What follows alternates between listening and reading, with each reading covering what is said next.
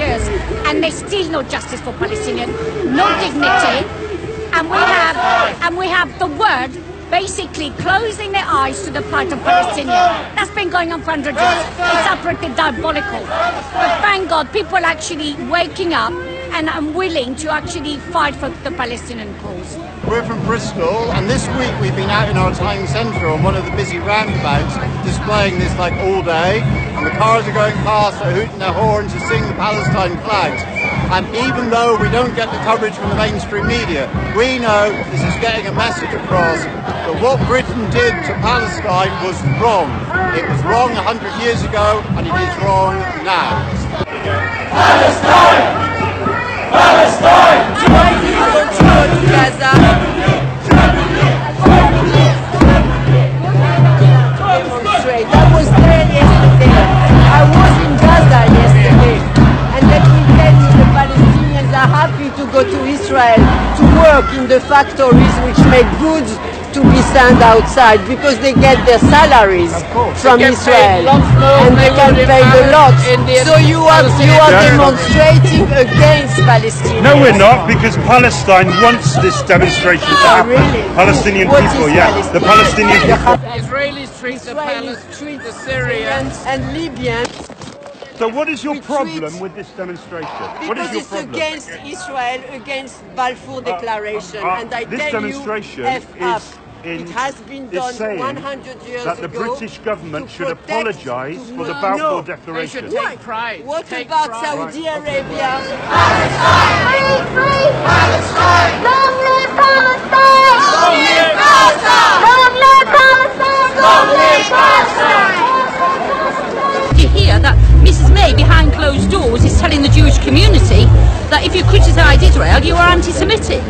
That is total rubbish, nonsense. She's just been fed distortions and disinformation from the Israeli lobby, which is very, very powerful in England.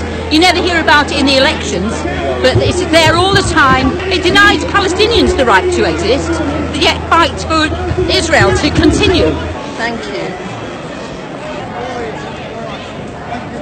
Good man, thank you.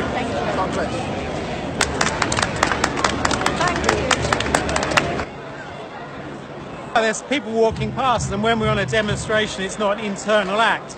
It's a demonstration for the public, and a lot of people don't know. We maybe know what we're doing, but many people don't. So it's incumbent upon people who are confident enough to talk to passers-by about what's happening and the reason why we're here. It's 100 years since Lord Balfour was an unelected male at a time when women couldn't vote, who was the Foreign Secretary of Britain, gave away land that wasn't British to give away in order to try and beat the German and the Ottomans and the Austro-Hungarian Empire. And they gave away land in historic Palestine. For centuries, people of all faiths and no religious faith lived together peacefully, and they decided to give away land because they didn't want people like my ancestors who came from Russia. They were persecuted, they came to Britain, and people like Lord Balfour and Winston Churchill, they hated them. They cooked funny food, they smelt a bit funny, they looked a bit odd, they had funny beards, and they spoke strange languages, and they didn't like them. So they passed the Aliens Act of 1905, and they thought, you know what, maybe we can give away this land. Yeah, we don't want them coming here, maybe we could send them over there. There's only a small number of Zionists at the time. It was a political project, a Zionist project, and we need to call out for what it is. And that's what we're doing today. So we say, Don't buy dates! Don't buy Calvary! Don't buy Israeli wine! There's a boycott going on! Don't buy dates! don't buy Jaffa fruit. Don't buy Israeli wine! There's a boycott going on! There's a boycott going on!